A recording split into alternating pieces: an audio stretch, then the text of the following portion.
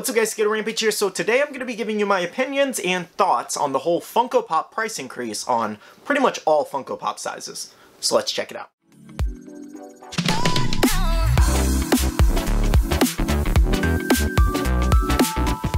Alright guys, so today we do have some Funko news, but not your typical Funko Pop news in terms of where we show new pops and everything like that. We are going to be talking about something that is a little bit more serious, and it does have a lot of collectors kind of peeved off right now, purely because some of these increases are a little bit higher than we were kind of expecting. So again guys, I just kind of wanted to remind you this is not going to be your typical Funko news video. In this video, we're going to talk about all the Funko Pop price increases. I'm going to tell you guys my opinion on the situation and kind of like tell you guys my thoughts and how I feel about certain things and certain things that are good, certain things that are bad, and just kind of like the whole situation in a whole. Now, the only thing that I will ask that you do is just kind of listen through the whole video. Some people like to make their opinions and judgments based off like 1/4 of the video or 2/4 of the video, but all I ask is that you just kind of listen to all of my thoughts and all of my reasonings for the certain things that I'm saying.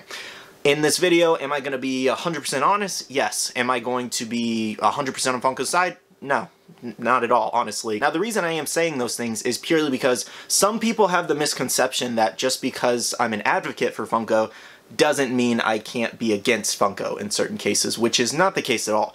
I'm going to fully express my opinion on the channel regardless of what the situation is, just because that's how I've always been, and I've been 100% honest with you guys all the times in terms of my opinions. Some situations are a little bit more touchy, some are a little bit more lighthearted, but at the end of the day, I'm going to give you guys my full opinion on the situation, and we're not always going to do great, unboxings or Funko news and happy subjects on the channel, unfortunately. 90% of the time, but that 10% of the time, we're going to have to talk about some real things. Now guys, let's jump into the actual video and everything I want to talk about. So the first thing that I do kind of want to reiterate is Funko's original update message in terms of this pop price increase. So it says, an announcement from Funko.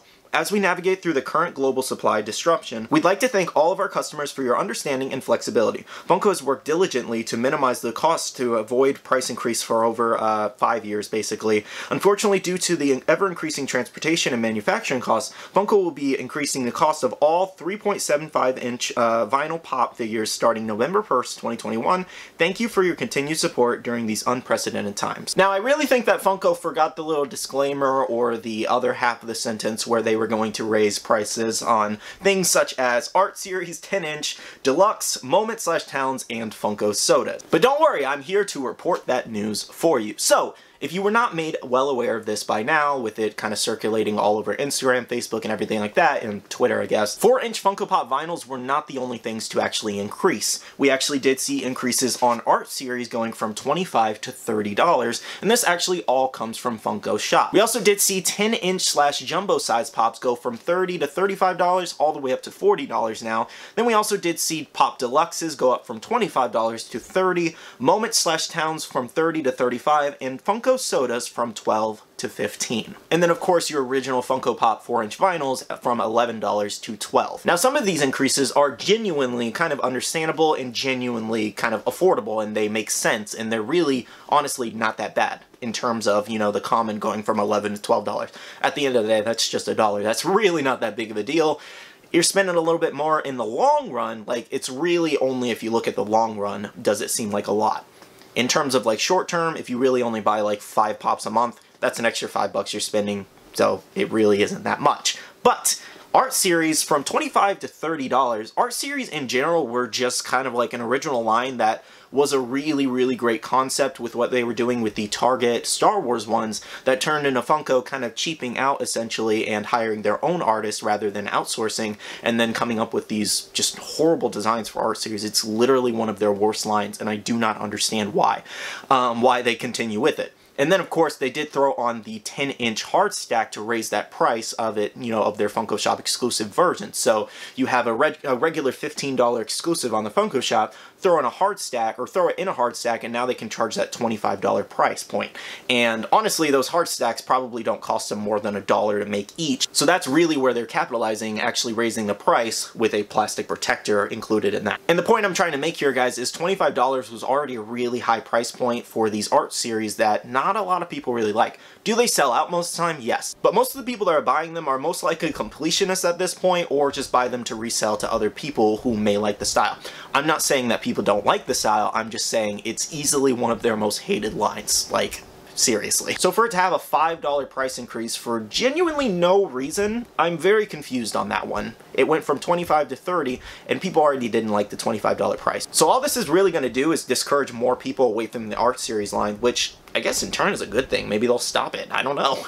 Now, another one I did personally have an issue with, and I didn't really understand the price increase, was the actual Pop Deluxe / Pop 6-inch pops. Now, I have two really, really good examples in terms of Pop Deluxe / 6-inch pops. So, here is the Aang Pop Super here. And as you can see, that is a really, really big figure. It has a ton of details and definitely worth the, $25 it originally was at, now increased to $30. However, you do have this new exclusive Nezuko here that is the same price now. It's an exclusive, and it's literally half the size. It's half the size. This thing is so tiny out of box, it's not even funny. You could almost call this thing a 4-inch vinyl, to be honest, if you put it on its side. You could literally almost... To call this a 6-inch deluxe style pop is kind of insulting, to be honest, because you get more box than you actually get figure.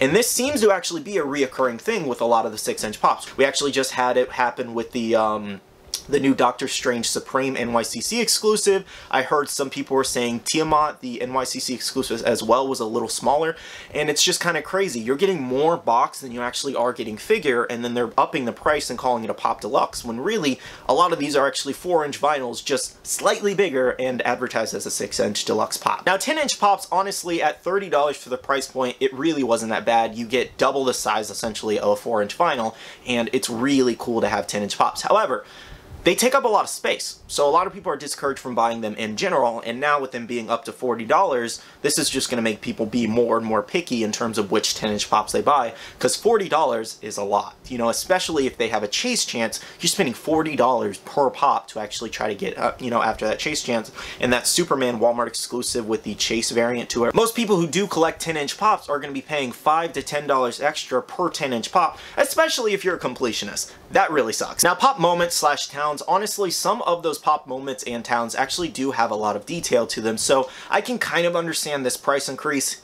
At being $35, it is still kind of high, honestly. I feel like $35 should be the con exclusive price, and $30 should actually stay as the original, pop moment / Pop Deluxe. But typically things like this, like the Naruto vs. Sasuke or the Tanjiro vs. Rui, they have a lot of detail in them. They're incredibly made pops, so I can really understand the price point at $35. That's really not that bad in terms of, in comparison to some of these. Now, this price increase actually did bother collectors the most, and that was Funko sodas, going from $12 to $15. Now, Funko sodas are probably Funko's most successful line right now, next to their original Funko Pop vinyl, 4-inch. However, I really feel like they're taking advantage of that popularity and raising it $3 per unit to maximize their profits, which I understand. It's a company, they have to make money. Let me make that expressively clear, that they're a company and they're in it to make money. They're not just in it for the fans, because most companies are that way. However, raising a product from $12 to $15 is really, really high, especially when most people buy cases of sodas by the 6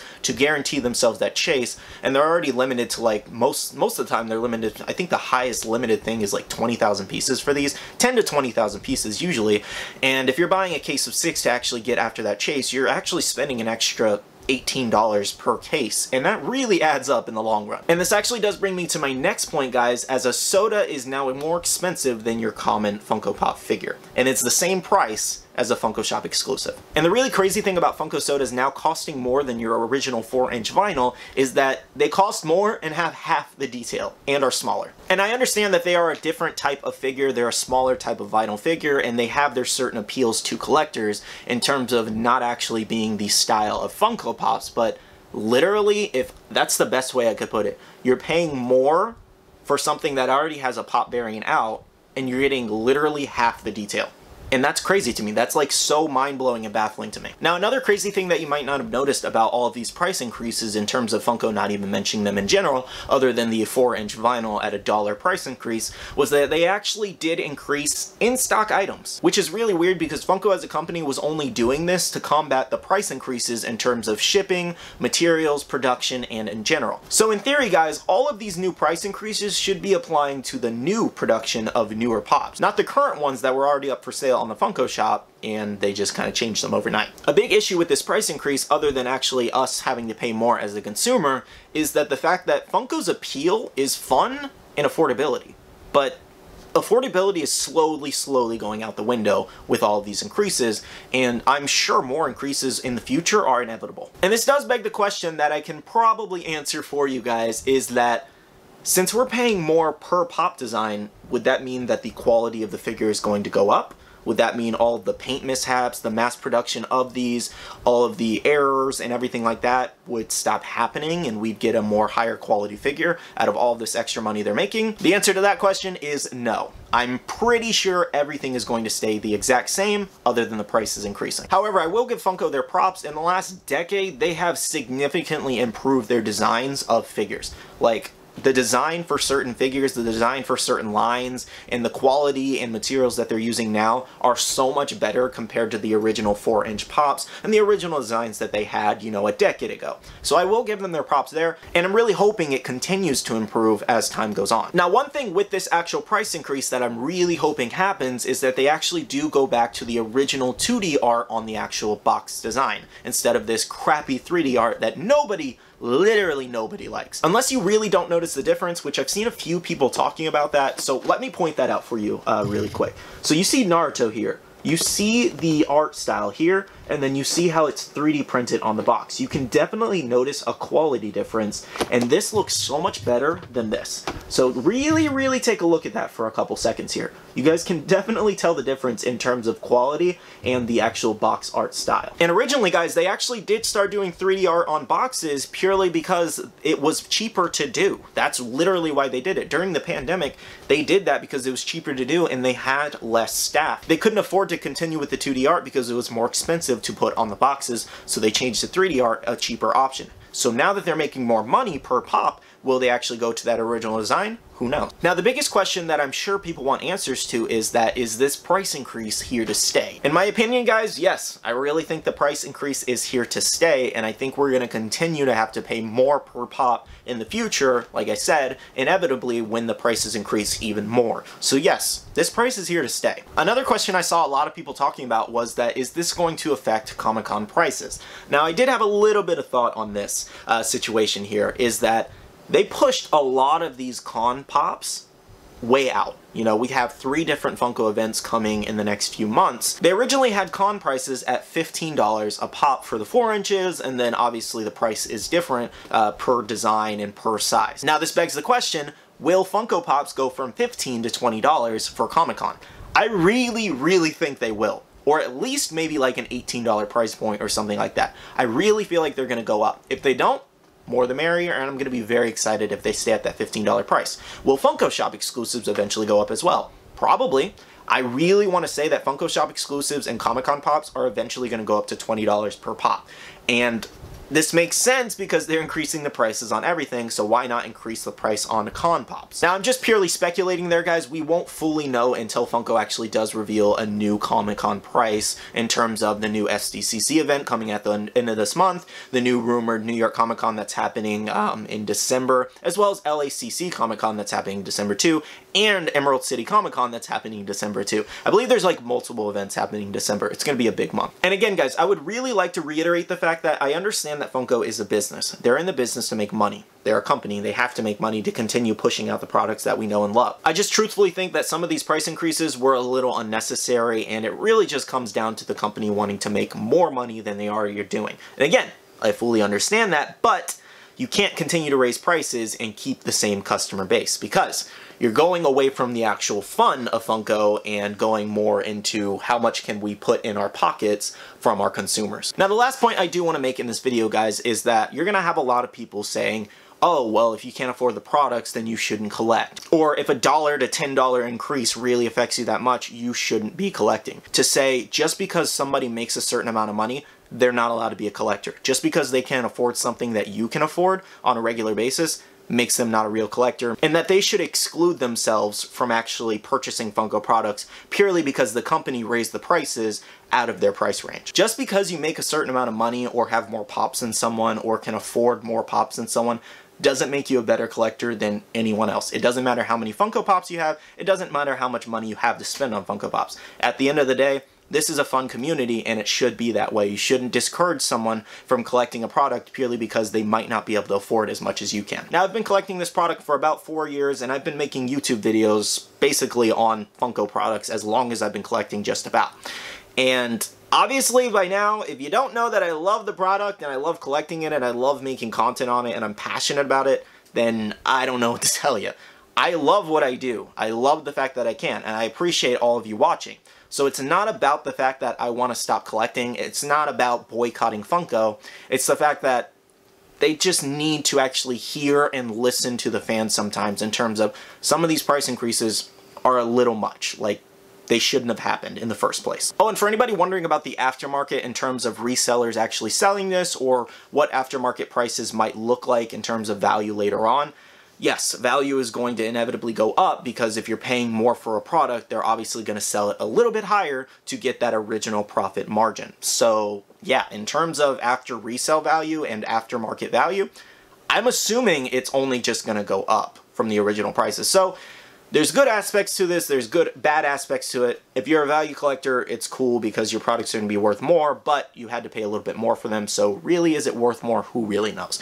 You know, it's just a whole thing you could fully dive into. There's a billion angles you could look at it. But at the end of the day, guys, some of these price increases are crazy. Alright guys, so that's everything I have for you on this situation. If you guys enjoyed this video, or if you guys agreed with my opinion, comment down below. If you guys disagreed, let me know, and let me know why. Don't just dislike the video and then just move on. Like, let me know why you disagree with certain things I'm saying. I would love to have a healthy debate down below. Like, honestly, I would. I love talking to you guys. I love seeing your point of view on things, and honestly, I want to hear from you guys, so comment down below on what you think about this situation. Do you think it's not that big of a deal? Do you think the price increases are justified? Do you think the opposite? Let me know your thoughts. I want to hear from you guys. If you just want to say hi, you don't even care about this video, and you just want to say hi, say hi. I would love to say hi to you guys. Anyways, guys, that's everything for this video. I want to say a huge shout out to my Patreon supporters. Thank you guys so much for the continued support. I really do appreciate and love you guys for it. If you guys want to check out the Patreon, the link is always down below. There are a lot of fun things going on over there, guys, and we even have a Patreon-only Discord, which is a lot of fun, and a lot of news is shared in there, so make sure to check that out. I also want to, make sure to check out the Facebook group. It's Buy, Sell, and Trade, and you can make a ton of friends, as well as be following my social medias, Instagram, Twitter, and TikTok, all at Skittlerampage. Alright, love you guys. See you guys in the next one. See you guys later. Bye.